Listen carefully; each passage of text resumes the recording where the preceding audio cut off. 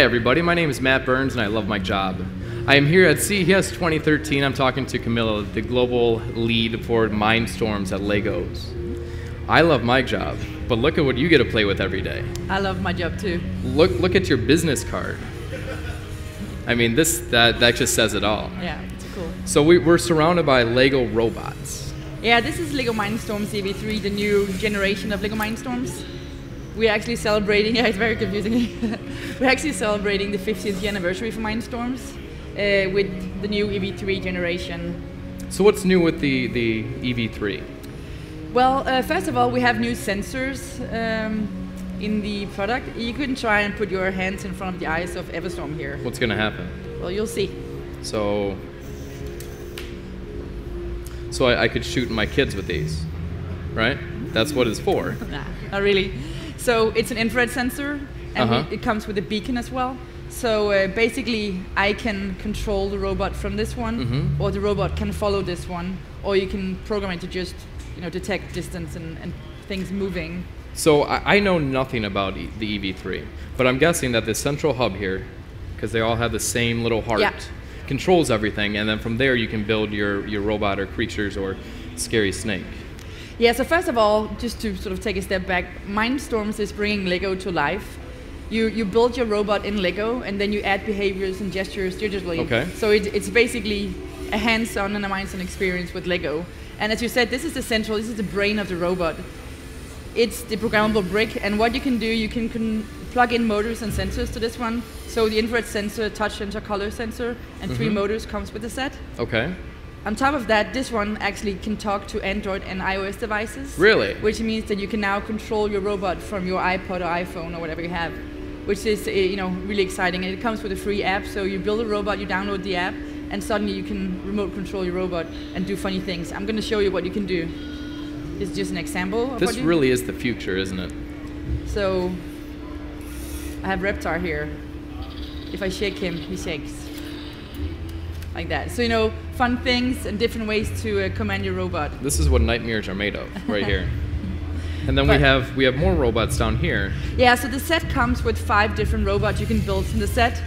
We provide 3D building instructions for tablets, Android and iOS also, so you build your robots in 3D. On top of that, when we launch the product, it's coming out second half, there'll be 12 additional robots, so you can build 17 different robots from one set.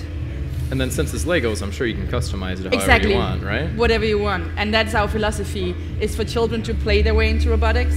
So we want to hold their hand for a little bit and then have them wander off and build their own robots. I think you have it wrong. It's not for children, it's for dads.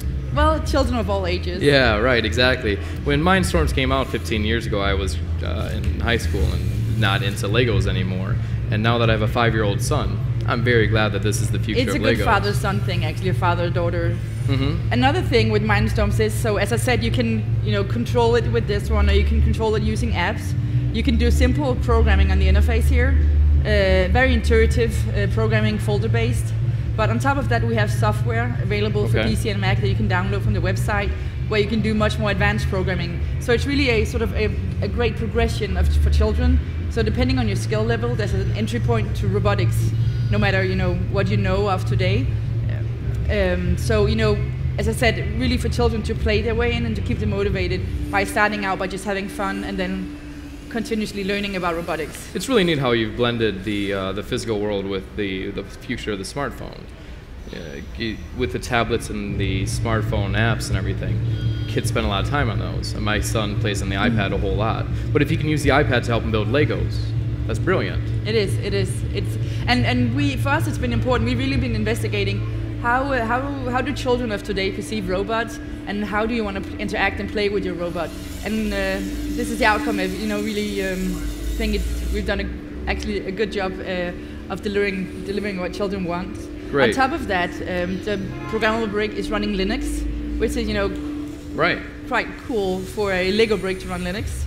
And on top of that, it has a SD expansion slot, so you can add a lot more memory to it. And then it has a USB host, which actually means you can add Wi-Fi to a robot, so you can take your robot to the internet. That's pretty darn amazing. So Camilla, how much does everything cost? $350 is the price for the set. So the set gives you enough to build one of these robots, yeah, you can right? build one robot at a time. Okay. You can, of course, It's backwards compatible with the existing Mindstorms we have out now. So you can add those elements to it, and you can plug in those sensors and motors to this programmable brick as well. And then of course you can build it with other Lego sets, but one set you can build one robot. Before we go, tell me what all these things do. This one shoots a ball, obviously. But they all do all kinds of things. Okay. These are just examples. Sure. So this one, he shoots, he walks, he actually skates. The app we're gonna have out for him, you voice control him. So you talk to your phone and then you voice command him. Oh, that's neat. The snake is, he's attacking, he's dangerous. So you can put your hands in front of him like that. So when children see it, it's really like, oh, I'm gonna hide it behind the door, and when my mom comes into the room. Right. So lots of fun with this one. Another thing is you can put this one, on your belt, and you can have the snake following you around the house, because it's... That's clever. And this one is actually the robot we encourage children to start building. It's a very simple robot. The driving base takes about 20 minutes to build, and then you can add different tools to it. So I can take this one off and I can add other tools to it. And this one comes also with a mission pad, where we have small missions for children to sort of start out with, to keep them motivating and play their way into robotics. What's this one? This is Gripper. He's a very strong robot. He's actually capable of lifting a full can. Oh, really? And then can. So I could make this and then send it into my kitchen, put a can of beer here. He can pick it up himself. Wait, or you can. It's for me. It's not for him. No, yeah. So then, what's this guy do? This is Biker. He's a very dangerous creep. He's a creature and he walks like that, and he can shoot. And he can shoot me also. And one of the funny things is that if you put this one in front of him, you can have him follow this around, and he can shoot it and sort of almost eat it. So all kinds of different things. But as you said, whatever your imagination allows you can build. For us, it's our ambition for children to build their own robots and use their creativity. And the app that we're coming out with actually allows you to create your own app within the app. So build your own customized robot, customize your app in our app, and suddenly you have a very personal robot and personal app for it. Camilla, thank you so much for stopping by today. This is, as a father of 2 kids, this is absolutely wonderful. $350 is available when? Second half 2013. Great. I'm going to take this one with me, and I'll see you later. I'm not sure again. You have Lego people out there ready to catch me, don't you?